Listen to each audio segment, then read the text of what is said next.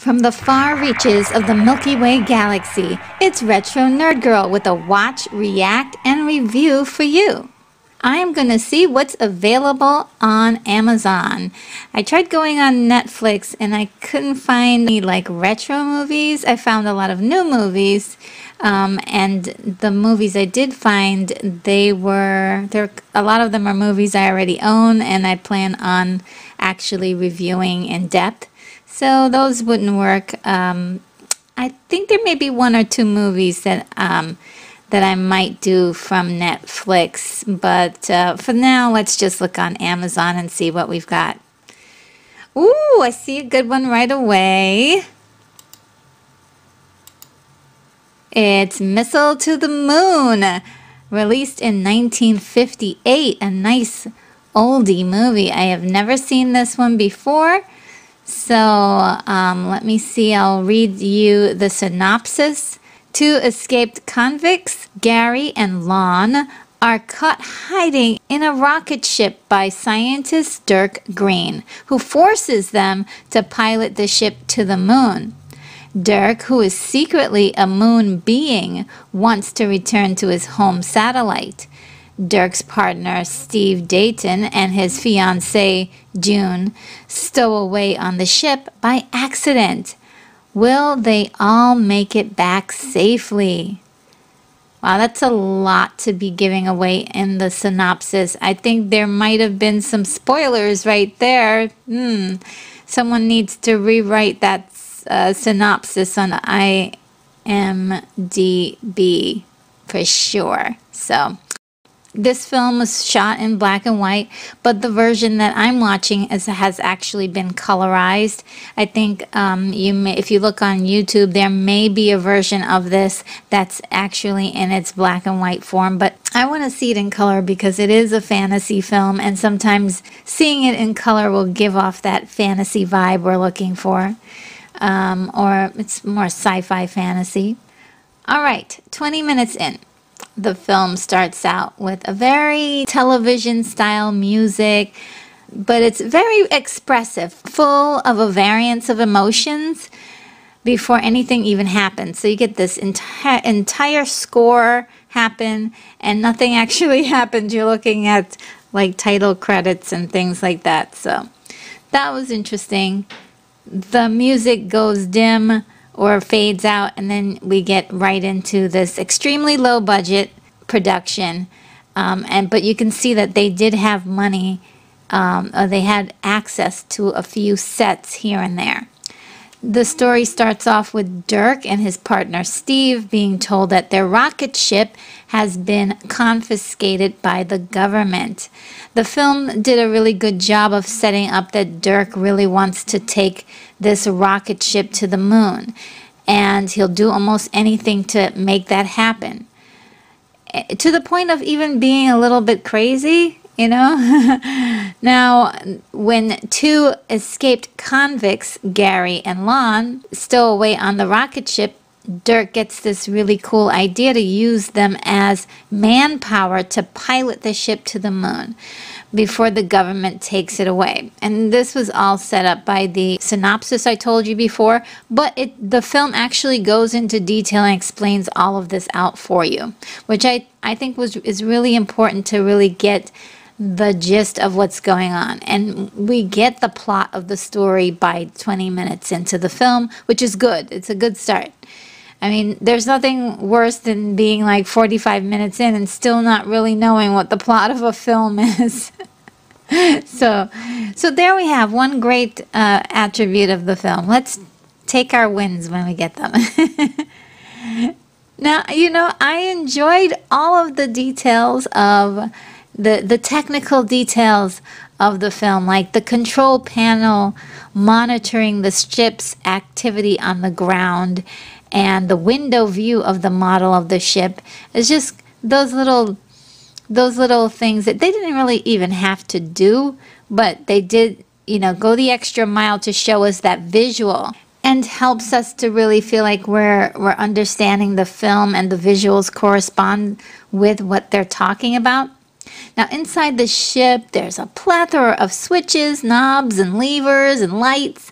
All of the little things that, I look for in these old sci-fi films, and I enjoy them so much because I love that old technology that at one point in time, the people of 1958 thought that that was how ships ran and it was advanced. It also lent a practicality to it. There are, the characters are pressing levers, so they must be doing something, right? The film also does a good job of establishing that the convicts are at odds with each other. It's not all like two pals. They're actually a lot different from each other. One is, his name is Gary, is a thief that is really proud to be one, and he's a bit of a bully at the same time. A very unlikable character.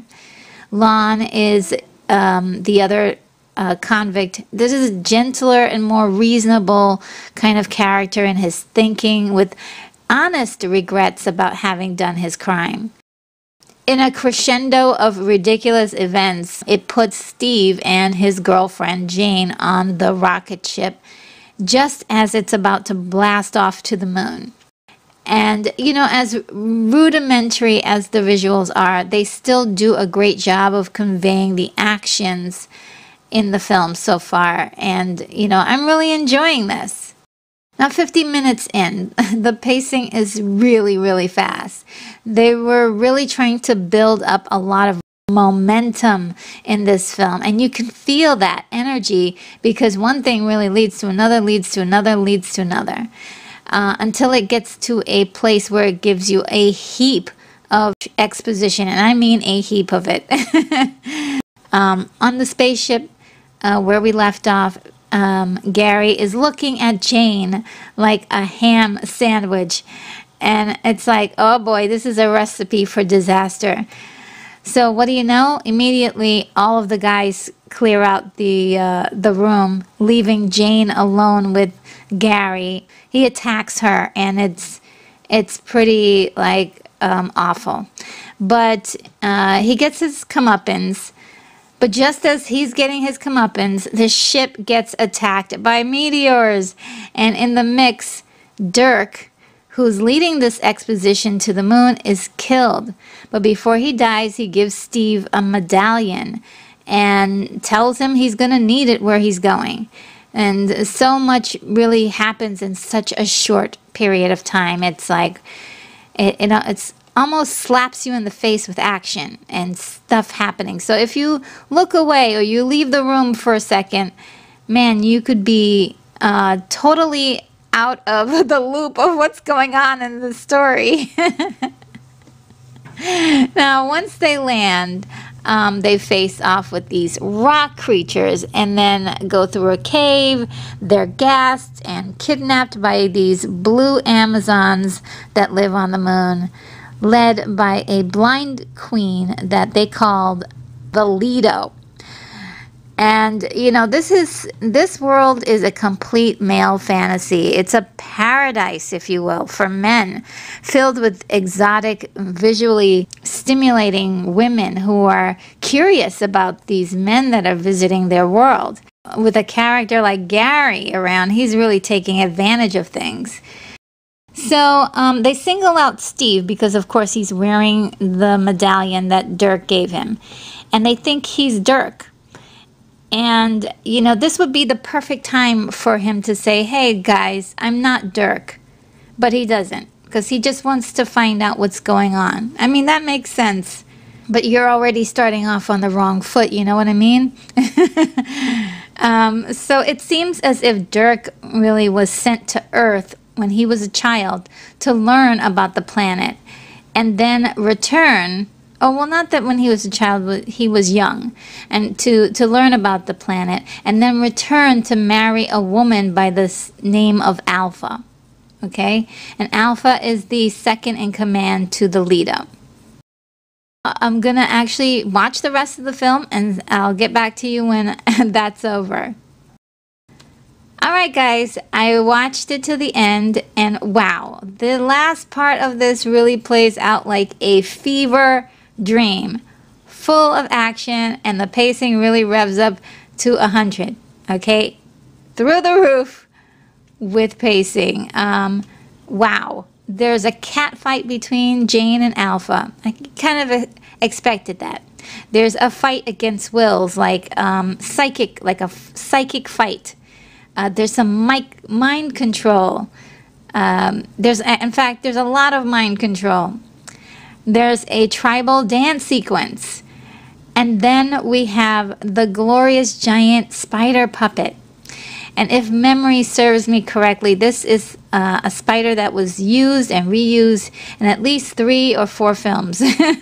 Which brings me to the fact that this film is supposed to be the actual remake of another film that I reviewed here on this channel called Catwoman of the Moon, another glorious 50s sci-fi movie that was of an Amazon woman-based theme, released in 1953, 5 years prior.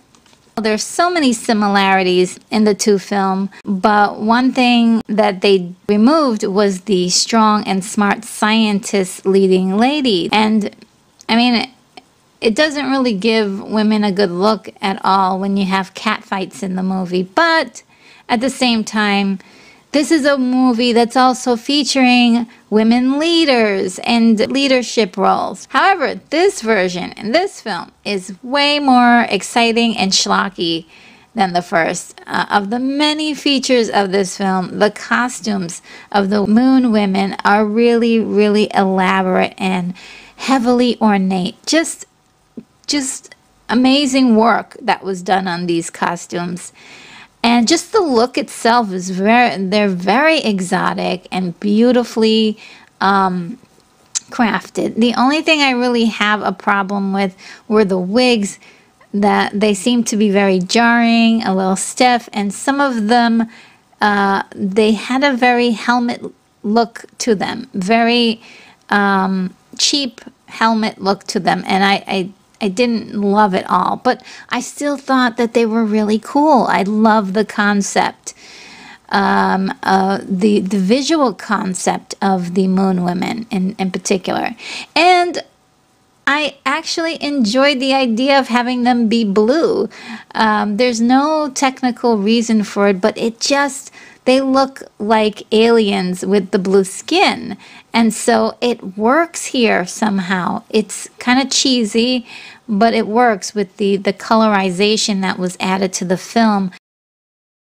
Now there are scenes showing the ship landing and taking off that looks like they got actual real stock footage and put it on a projection behind a photo or a drawing. Many of the backgrounds were just flat drawings, and they didn't try to hide that. It's a sad product of the lack of budget, but even like having an artist really make a matte painting that looks realistic, of a realistic quality, would have really upped the quality of the film. Now, one thing that I hate to have to comment about is the acting. I mean, it's so funny at times. It's really hard not to laugh at it, but I think this is one of the reasons why I love these films. The filmmakers were going to make this film no matter what. And to be totally fair, a lot of the acting seems to be directly correlated to unrealistic dialogue and strange editing choices. And speaking of the acting, a standout in the film, giving a rather an entertaining performance, was Nina Barra, who played Alpha. She's over the top, way over the top. She was actually a regular on the sci-fi television series Space Patrol from 1950 to 1955. And you know, this is the kind of stuff I just love. So this is a good old-fashioned guilty pleasure of mine, with all of the wonderful B-movie splendor of the 1950s.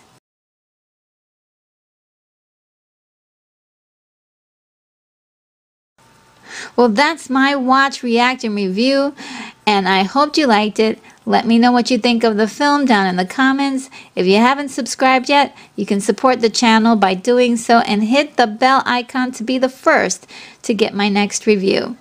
This is Retro Nerd Girl signing off. Take care, movie lovers. I'm off to my next review.